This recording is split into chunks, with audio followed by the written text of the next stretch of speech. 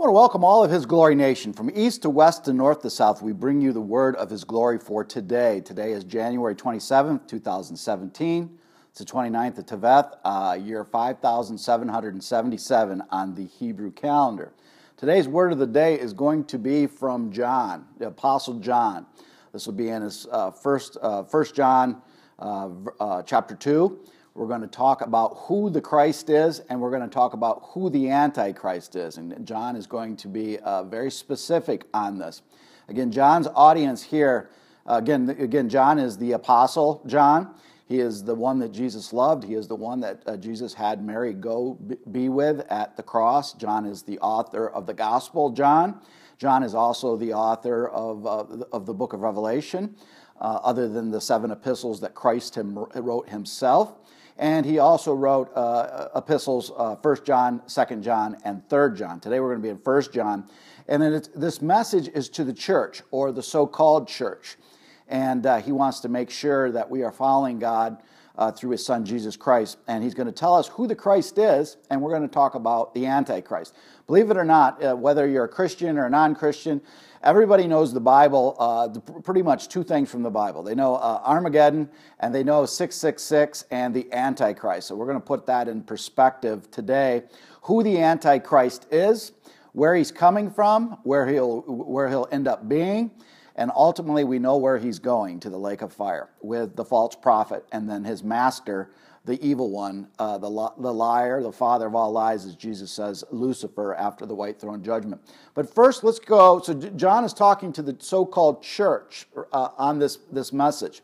So he says in 1 John 2:4, he says, "He who says, 'I know him,' meaning saying, 'I know the Christ,' meaning the Messiah." Christ, again, Christ in the Greek means Christos. Christos means anointed, Messiah. And again, in the Hebrew, he would be Messiah, the Mashiach in the Hebrew. And his name is Yeshua in Hebrew. That's Jesus in the Greek. So that's his name, but his title is Christ, Christos in Greek. So he is the anointed one, the Messiah, the one that the prophets talked about, the one that Moses in the Torah talked about, the one that David talked about in Psalm 2. He says, he who sits and says, "I know him," means know Christ, and does not keep his commandments is a liar, and the truth is not in him.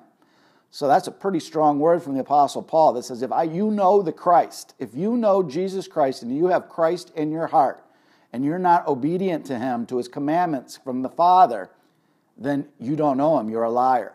Because if we love the Lord, we will be obedient to him. Yes, we fall short every day. It's not talking about the sin nature, because we all fall short of the glory of God. That's what 1 John 1:9 is all about. It's called the Christian's bar of soap. Key word is Christian's bar of soap. This means after salvation and our sanctification walk, we're going to fall down. And that's what 1 John 1:9, he says, once we sin, confess our sins, that he who in heaven is faithful and true will forgive us of our sins and get back on track. So we're not just talking regular sin. We're talking denial and being disobedient to the Word of God, like many of the churches are today, saying, well, I like this part of the Bible, but this. Nope, not for me. I don't believe in it. My thoughts are higher than God's thoughts. And John is warning us in these latter days, the days of him, and then most importantly, the days before the Christ would come. And we'll show you what the events have to happen according to Scripture for the Antichrist, the true Antichrist, to be revealed. So that's who the Christ is, and John is unequivocally telling us that we have to be obedient. We can't say we know him and are of him if we're not loving him and being obedient. Obedience is part of love. You don't love and then be disobedient of the heart. It's the conditions of one's heart. If you're truly in love, agape love with the Most High God through Jesus Christ, then you're going to be obedient to what he and the Father has to say. So now we're going to skip down to what Antichrist means. This is the only place in the Bible, believe it or not, where the term Antichrist means, or is. Other places in the Bible, Paul calls him the lawless one. The Old Testament calls him the Assyrian, the lawless one throughout the Old Testament as well. So there's many antichrists that have come. We're going to read what John says first, and then we'll go in and dissect who the Antichrist has been, what the spirit of the Antichrist is then, today, and always will be in the end times of the Lord. But you could basically say the Antichrist is, in the Greek, is an opponent of the Messiah, is the Greek definition of Antichristo, of being opponent against him. But you could say also that he's a pseudo-type Christ. So he's coming in like a wolf in sheep's clothing. He's going to act and smell and taste like Christianity, but he's going to be perverted of the word, and he's going to deny the Son of God. He's going to deny Jesus Christ. And we're going to see what John tells us. Again, John is going to tell us, again from the Apostle John of the Gospel, he's going to tell us here what the spirit of the Antichrist is. So let's go to verse 21. 21, John 2. And have I not written to you because you do not know the truth, but because you know it, and that no lie is of truth? I've written you because you know truth, and you know what a lie is, and it's truth. The truth is the Messiah, the Christ. Who is a liar but he who denies that Jesus is the Christ? He says the liar is anyone who denies that Yeshua is the Messiah, that Christ in the Greek is the Messiah, the anointed one. He continues here in 22. He is an antichrist who denies the Father and the Son. So anybody that denies the Son also denies the Father, and he is an antichrist, an opponent to Christ. Against him is what he's saying. And verse 23, whoever denies the Son does not have the Father either. He who has acknowledged the Son has the Father also. You cannot get to the Father without the Son. John is being crystal clear. It is through the Christ. And most religions on the face of the earth, other than Christianity itself, will say, well, Jesus was a good man. He was a prophet. He was this or he was that. Some will even deny that Christ even lived. And there's a secular evidence to prove that without a shadow of doubt.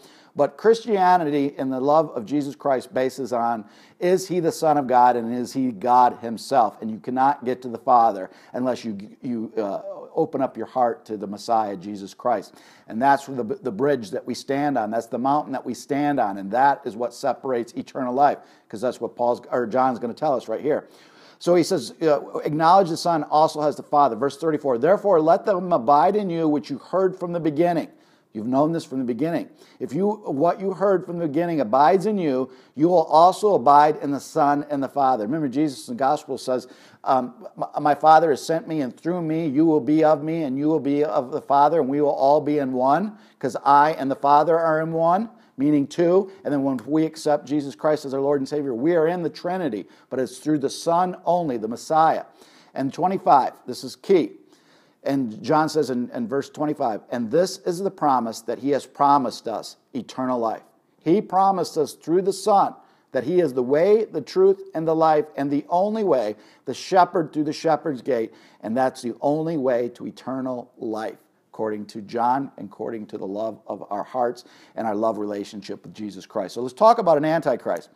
John's talking about the spirit of the Antichrist here. So anybody that denies that Jesus is not the Son of God is an Antichrist, the spirit of an Antichrist. And we're to pray for them, but distance ourselves from them. The spirit of the Antichrist has been on the face of the earth, and literal Antichrists have come throughout the world already. Satan has always had an Antichrist in the waiting on the earth, not knowing exactly when God is going to say enough and send him in. Nimrod was one of the first Antichrists. He was against God. And then when we get deeper into our teaching in the book of Genesis, Yasser, and Jubilee, we'll show you how bad Nimrod really, really was. Much worse than what the book of Genesis tells us. He was the first Antichrist. We've had Antichrists like the Hitlers across the world. Satan has always had the demonic 666, which is the demonic trinity, his form of an Elohim. God has his Elohim, the Father, the Son, and the Holy Spirit, who are the Word and were before time. That's the trinity of the divinity, and that is eternal life through the Son of the true Elohim of 7. And then you have the Elohim of 6, which is Satan. And he'll always prop up an Antichrist to go against God on the earth. Whether it's a false god, whether it's a man doing the work of Satan, and then he'll have the spirit of the Antichrist that works in his demonicness to give falseness, to bring false doctrine. That's why Jesus says we have to be alert in these latter days. Anybody denies the name of Jesus Christ as the Son of God denies the Father. And this is very crucial. So that's where the term 666 comes. We know the number 6 represents man in the world, and that was Satan's demonic trinity to come against God the Most High when he was thrown out of heaven. He says, I will be like the Most High God. And ever since that day, he's created a demonic trinity to fight God the Father. So he is a like of a father, and he'll always have a man that is a anti or a lawless one as the Christ, and then he'll have his demonic realm, and then we see in the book of Revelation that we'll actually have a false prophet who will bring in the false teachings of the demonic, but it will hide itself in the middle of Christianity. It'll be that bird inside the mustard seed. And when we can't be fooled, we got to know what Scripture says, because Christ is the way, the truth, and the life, and the only way. So when do we know when this Antichrist is going to come? We don't, but we know the events that will happen. It's just my conjecture. I believe the Antichrist is the last one, the true one that will be in the book of Revelation, is born today. He's alive today. And because we can see through Bible prophecy, all these events that Jesus talked about and the prophets talked about are happening at rapid speed. We see Psalm 83 on the horizon. We see the foundation of Ezekiel 38 and 39 on the horizon, Isaiah 17. Israel being back in the land, Israel coming back into recapturing the city of Jerusalem, rebuilding of the third temple, and I can go on and on and on with the prophecy. So every prophecy that needs to be fulfilled by the Lord has been filled. So there's nothing that has to be done that hasn't been done. So we know by Paul's teaching in Thessalonians, he says that once the fullness, and he talks about this in Romans too, once the fullness of the Gentiles is complete. So that means there is a number that only God the Father, Jesus Christ, and the Holy Spirit know in the kingdom of heaven right now. That there's a number of the Gentiles that he brought out the church, and he brought out the Spirit of God to know Jesus Christ. And he is the way, the truth, and the life, to accept his Son for eternal life. And there's a number out there that we don't know, because he is the beginning and the end. And when that number comes in, that last soul that comes into the kingdom of glory and accepting Jesus Christ as Lord and Savior, that is called the fullness of the Gentiles. And the cup is stopped. And that's what triggers the church, the true church, the elect church, the church of Philadelphia to be harpazoed. But two key things happen after the harpazo of the church. So it's got to be in this order according to Scripture. It is the fullness of the Gentiles, which nobody knows when that's going to happen. And that's why we don't know the time or the hour that Christ is coming down for his church. But we know, based on the Jewish wedding ceremony, it's probably within a 48-hour window. And that's part of our teaching in the Church of Philadelphia that you can see on hisglory.tv. So then the harpazo of the church, and then once the harpazo of the church, Paul tells us something significant happens. The Holy Spirit goes up with the elect church. So there's chaos on the earth like no time in the history of the world, because the Holy Spirit is not keeping things in order anymore. And once the Holy Spirit is left up, Paul tells us, then the Antichrist will be revealed. So the true church, the elect church, will not see who the Antichrist is from earth. We will see them. We'll see who he is on heaven, in heaven. But we also know a couple other things. He's called the lawless one. He's called the Assyrian in the Old Testament several times in Ezekiel and Isaiah and Jeremiah. We know in Jeremiah 51, the key place in the end days will be the modern day Babylon, or bringing back, as Daniel said in the book of Daniel and Revelation, bringing back all the world powers that were ruled out of Babylon. Modern day Babylon will be reinstalled. And that's what's so interesting about what's happening with the United States of America and Israel today with the United Nations. The United States is pushing back and defunding the United Nations. There's bills going through Congress to even talk about getting the United Nations out of the nation of the United States and cut off their funding. And the rumor is, very strong rumor, there's actually a building there, if you go look at, is that the United Nations will go back to Babylon. Here's another part that is very, very fascinating that the media does not catch because they don't know the Scripture. The media doesn't catch because they don't know the Old Testament. Most Christians don't catch this because they're in denominational teachings and they believe in replacement theology, that the church has replaced Israel and Israel doesn't exist. The central part of all Bible prophecy is around the nation of Israel. God has an everlasting covenant to Israel. That is false teaching that is being done by the denominations. Therefore, they don't know the Old Testament. By knowing the Old Testament, we know the signs and the seasons and things that are coming. Jesus quoted the Old Testament and everything he said. He quoted it word for word. So we know in the end times that Babylon will be reinstituted as the empire of, or the global headquarters of the Antichrist. And the Persian Empire, the Ayatollah, not too long ago, this was probably about 2 to 3 months ago, Iran, which is Iran, they weren't called Iran until the early, I think it was 1940s.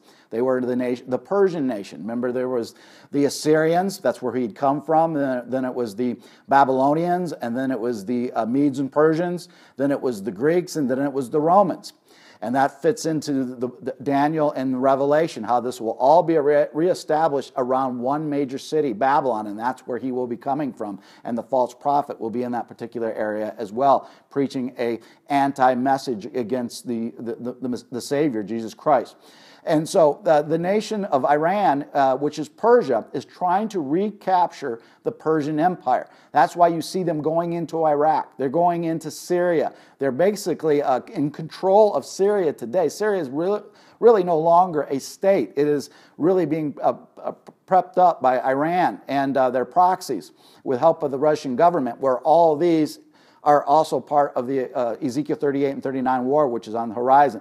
But the nation of Iran, which is Persia, their number one thing they want to do is, besides annihilate Israel off the face of the earth. That's why nuclear weapons is such an important thing. And they will get them, because we see that in Ezekiel 38 and 39. But God conquers them. And so the Ayatollah has said that they want to reestablish the Persian Empire. And when he made this next statement, it went over everybody's head, because the church doesn't understand the Old Testament, and the media has no idea how this fits into Bible prophecy. He said, we don't look at Tehran as our world headquarters. We look at our capital as Babylon. That should get a lot of people scratching their heads and say, what did he say? He said Babylon. He wants to reestablish Babylon as the headquarters of the Persian Empire, back to the way it was under Alexander the Great, under the Greek Empire, how it was in the Medes and Persians, who came after Babylon, the Babylonians, which was literally all those powers were in Babylon. So these events are happening, and they're on our horizon. So all these things look out for. But the key thing that we look out for now is not only the Bible prophecy, but making sure that our heart is ready with Jesus Christ, because tomorrow is never granted. Yes, the church could be raptured in a week or a month or a year or 10 years, but we could lose our life tonight. No hour is given to us. That's why we have to make sure that our heart is right with the Most High through His beloved Son, Jesus Christ, who gave up His life as a ransom so that we could be brought into His kingdom in love forever by saying, Jesus, you are my Lord, you are my Savior, and I repent of my sins, and I want to follow your ways and be obedient to you. That's what John was talking about in verse 2:4.